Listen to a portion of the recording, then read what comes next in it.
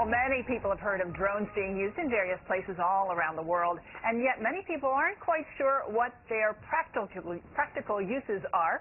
The Crime Museum, in partnership with the Kashmir World Foundation, is giving visitors a hands-on approach to learning the important role that drones do play in illegal wildlife trafficking all around the world. Here to talk about this, we've got the founder of the Kashmir World Foundation, Princess Aliyah Pandolfi, and we also have Grey Golla, who's an intern with the Crime Museum. Good to see all of you, both of you. Welcome. Welcome. So, Grey, looks like we got some drones up here. What did you bring? True. Well, we have three here. This one on the left it's a modified version of what we actually have everyone build with our class, the DaVinci workshop. Here in the middle is another example of a quadcopter. This one is fully assembled and ready to fly.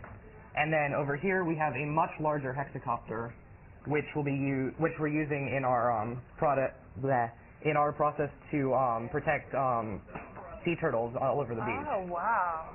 So I guess the point is that, like, when we think drones, we think of the errant drone that lands on the White House lawn, or we think of, our military using them to take out targets somewhere around the world. Yeah. But these are practical uses for drones, right? Well, yeah, we go ahead, we go and we build them, and then we go on to do more practical purposes like wildlife conservation, for example. Yeah. And Princess Aliyah, I want to talk to you more about wildlife conservation, because that's what the Kashmir Foundation, which you founded, is all about, right? That's right. One of the most important things, or my passion, is to protect endangered species.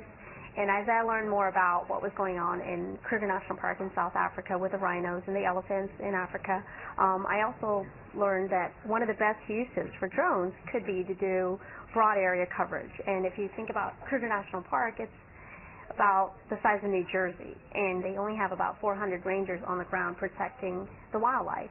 So for that, it was essential to provide a tool that can actually help rangers find poachers. So our goal was to develop a drone that can actually process data on board as it's flying. So as you talked about the military drones and the uses for those, they're not advanced. We're looking at state-of-the-art technology that goes into the drones.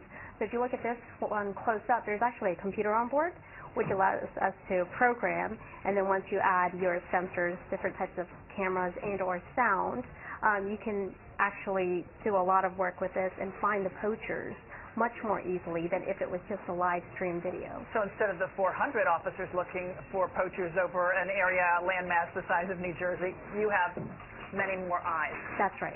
Now, do you also have night vision capability with the drones? Yeah, so depending on the mission that we would be working on, for example, let's say if we're talking about the poaching scenario in Kruger National Park in South Africa, most of the poaching occurs at night. So we would have to have thermal cameras. We would also have different types of sensors that would be integrated that can work with thermal, because it does get really hot. And with thermal, you should be able to detect heat, but it gets so hot in South Africa at nighttime, the temperature of the rocks, the animals, and anything else is pretty much the same. Oh, so it doesn't show a differential there. No. What are some of the animals that are most at risk of being poached? Number one, I mean, I'm sure, like, just a couple of weeks ago, there was the issue about ivory crushing elephants. Over 100,000 elephants were poached last year. Over 1,200 rhinos that have been poached last year as well, and the numbers keep increasing. So our goal is to stop the poachers before they kill the animals. Although there are a lot of campaigns in terms of telling people not to use rhino horn or elephant tusk, I think it's also important for us to go in and stop the poachers before they kill any more animals. I think a lot of people are just interested in drones in general around here. And Grey, tell us a little bit about this workshop where you can come and actually build your own drone. How cool is that? Yeah, so over 4 classes, we build a drone from the ground up. It looks a lot like that one, like I said. You start with just the kit, all of the frame, just in pieces. You have to screw it all together.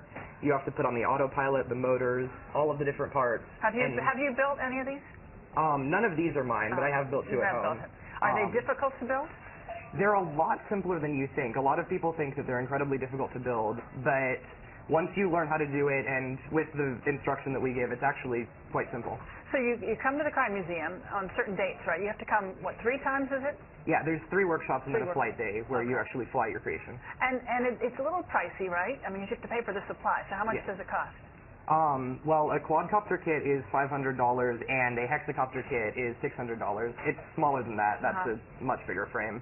And that's more for our sea turtle protection project. Okay, so you're talking about how many of these arms stick out, like spokes on a bicycle wheel, and that either 6 or 4. Yeah. The quad is the 4. Quad is the 4. Okay. And so what else do you get? You get the little propeller things, right? Of course. And then do you get, what's the gizmo in the middle? What's the thing that makes it work? Well, that's the autopilot that actually makes it fly. Because you could never fly one of these fully manually. You need a computer to keep it stable in the air. So that's what that does, and the autopilot also allows you to do autonomous missions where you can actually tell it to go to GPS waypoints without ever having to touch a controller. Oh, very cool. So the one that people would build would be similar to this one? Yes. Okay. And you brought a teeny weeny little drone here. Can we fly this thing? We can. All right. So show us how it's done. Yeah, so hopefully it's still connected. Yes, okay. All right, here it goes, taking off. I can hear it. Ooh! There it goes. Yep. So this is much smaller, obviously, than anything you would build by hand.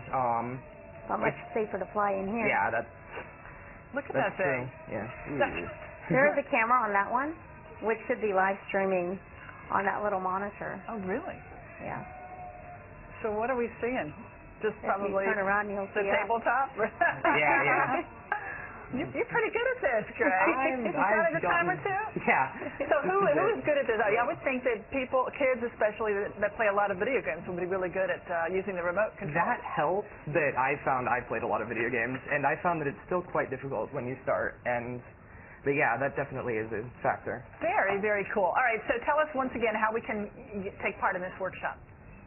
Well, you can go to our website, which is KashmirWorldFoundation.org, or you can also go to the Crime Museum's website, because we will be hosting a workshop at the Crime Museum on July 9th, 16th, and the 23rd. And the website for that is www.crimemuseum.org.